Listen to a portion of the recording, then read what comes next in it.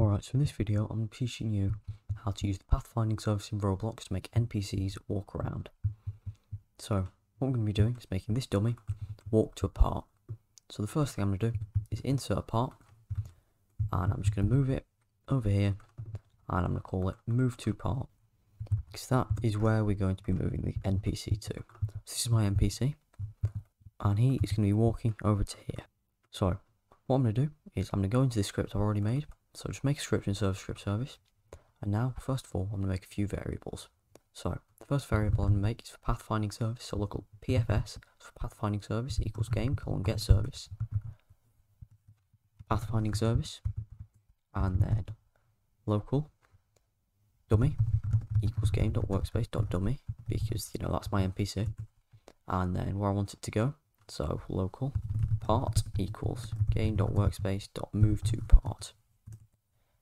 And now what I'm going to do is I'm going to make a path for this pathfinding service. So I'm going to do that is local path equals pfs create path.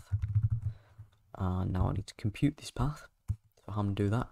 So how I'm going to do that is path compute async, and then a pair of brackets, and then in here we need to put the current position and then where we want it to go. So dummy dot humanoid root part dot position, and then a comma, and then the part dot position.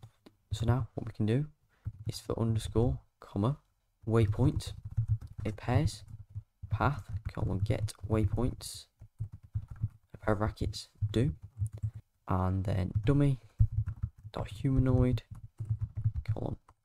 move to, and then a pair of brackets, then waypoint, and then dummy dot humanoid dot move to finished wait, and a pair of brackets.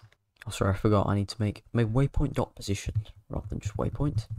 Also, you need to make sure that all of the parts inside of our dummy are non-anchored.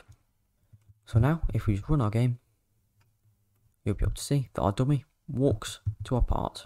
And then if I go back out of Studio, and if I make some obstacles to get to the part, so I'll just make a staircase, and I've also made the part a different colour so you can see where the AI is trying to go.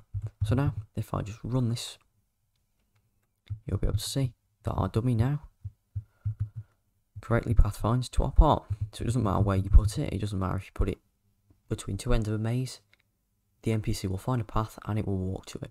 So that was how you make pathfinding with NPCs in Roblox Studio.